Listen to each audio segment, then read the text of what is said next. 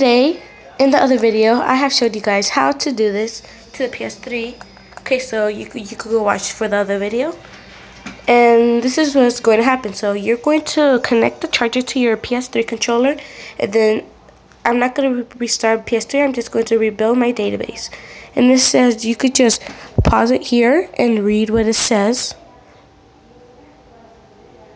Okay, and then it says that if you want to do it, then you are going to put yes. Okay, sorry about all this moving. Okay, so you're going to put yes.